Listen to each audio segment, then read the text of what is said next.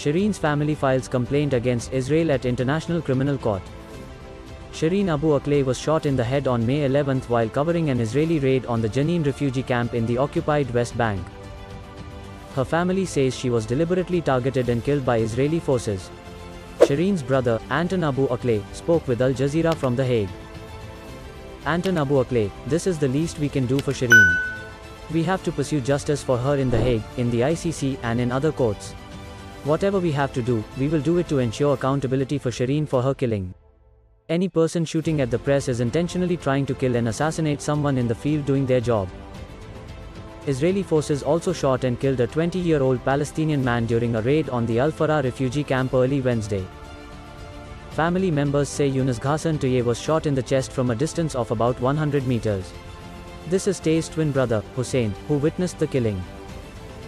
Hussein Tayeh: "I asked him not to cross the street since a soldier might be taking aim.